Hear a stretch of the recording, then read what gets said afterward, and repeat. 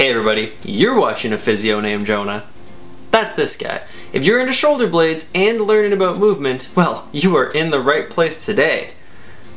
Which I'm happy for you, because where else were you going? In today's video, I'm going to be helping you understand what the movements of the scapula, or the shoulder blade, actually are. This video will be a jumping off point for future ones that are going to examine the muscles that help the shoulder blade move, as well as exercises you can use to train those muscles. If you enjoyed today's video, consider hitting the subscribe button down below, as well as the thumbs up button. Both of these things really help out my channel, and I very much appreciate all of you out there who have already subscribed to the channel. You guys are awesome. Thank you very much. Scapular movement is the movement of this bone, the scapula, which is also referred to as the shoulder blade. There are 6 movements that the shoulder blade performs, and we're going to go through each one of them today with a visual example in order to help you understand what the motion happening is and what it looks like on a real person. Let's start things off with the first 2 motions of the scapula, elevation and depression. Elevation of the scapula happens when the shoulder blade moves up. This is a pretty easy one to understand because when we elevate, we rise. When you watch someone do a shrugging movement like this, look how the shoulder blade moves upwards. This is elevation of the scapula. This should go without saying, but depression of my scapula here has nothing to do with the shoulder blade's emotions. I mean, as far as I know. I like to think that we're pretty open with each other though, so if something was going on, they'd probably let me know. Depression of the scapula is the exact opposite of elevation. Instead of the shoulder blade or scapula moving upwards, they move downwards. Let's take a look at the next 2 movements, which are protraction and retraction of the scapula. This is where the naming can get a little bit more mucky, but if you think through it, it can mostly make sense. Retraction of the scapula is like retracting anything. It is a pulling back or backwards. When we think of the body, think of the chest as the front and the back as, well, exactly what it sounds like. Retraction of the scapula involves the shoulder blades moving towards one another and towards the center of the back. Protraction of the scapula is the exact opposite here. It is a moving forwards of the scapula or closer towards the chest at the front of the body. The shoulder blades move apart from one another, generally happening with movements like reaching forwards in front of us. The last movements are pretty easy to understand what's going on in terms of naming, but can just take a little bit of orientation to fully understand. Those 2 movements are upward rotation and downward rotation. Let's start with upward rotation. This occurs when the shoulder blade rotates toward the head or in an upward direction.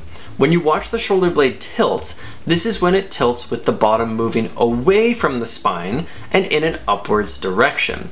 This is a key component of any shoulder movement that involves reaching up overhead. Downward rotation, as you can assume, is the exact opposite. The shoulder blade rotates downwards and away from the head. When you watch the shoulder blade tilt, this is when it tilts with the bottom moving towards the spine and in a downwards direction. This is a movement often associated with slouching or bringing the shoulders down. So summarizing here, those are the 6 movements of the shoulder blade. Elevation, depression, protraction, retraction, upward rotation, and downward rotation. Last note of the day here, often these movements do not occur in isolation. We look at them as separate from one another, but in most ways that we actually move as humans, there are multiple occurring at the same time. Let's use reaching overhead as an example to look at this. If I'm standing here and reach upwards, my scapula is going to have to do multiple things. It is going to protract, moving forwards towards its target, upwardly rotate because my arm is raising over my head, and also potentially elevate depending on how much I'm having to stretch out to reach my target. So in that one movement, reaching forwards and overhead, the shoulder blade is having to do 3 of those base components. This is essentially how physiotherapists like myself look at the body and analyze movement. We use simple motions that happen at a very specific level in the body and break down larger, more complex movements into their base components. If you can break down a big motion into its smaller pieces, then it makes it a lot easier to understand where little pieces of the chain might be going off and this helps us treat pain or dysfunction that's happening in the body. This series on the scapula and how it moves is going to continue next time with the muscles that cause these motions we just went through.